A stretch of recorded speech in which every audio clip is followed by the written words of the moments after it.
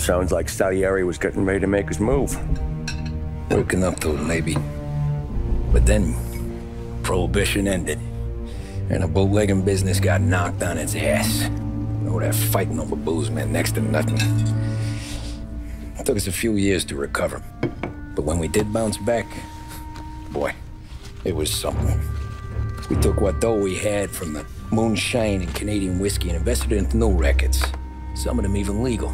Construction, restaurants, trucking, gambling. We branched out into everything, except peddling dope. And by 35, things were looking up. We had good money rolling in on the regular.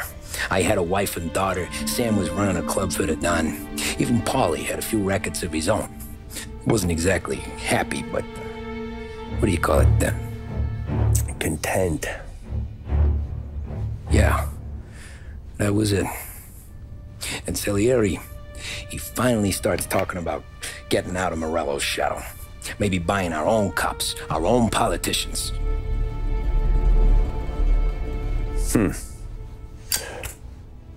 That's interesting. You think Salieri was sourcing highbinders in 34? Maybe. Why?